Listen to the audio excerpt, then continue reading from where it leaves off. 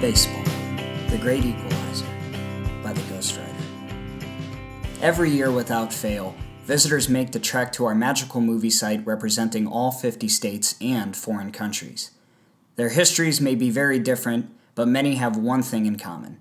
And on days that are sunny, rainy, overcast, or unseasonably cold, that one commonality makes new friends out of strangers and offers a level playing field where all are encouraged to take part.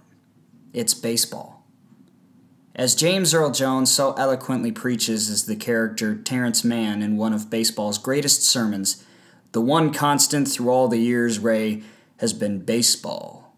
America has rolled by like an army of steamrollers.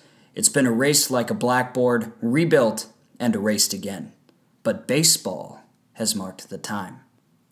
For scores of baseball enthusiasts, the time marked by our national pastime ranks among their favorite, and it allows them to recount childhood diamond memories with like-minded fans of the game. This often becomes the key that unlocks lengthy and impassioned conversations. You can give me a person who in the outside world has some views diametrically opposed to my own, or who comes from a different walk of life. But as soon as baseball becomes the topic of conversation, they become an instant compadre. I'll talk baseball with anyone and at any time, and the Field of Dreams provides ample opportunity for people to share their fascination for the game with each other.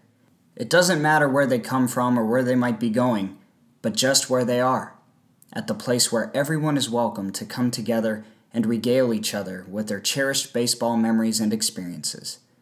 Baseball is the great equalizer, and the Field of Dreams is a place that encourages everyone to talk the talk.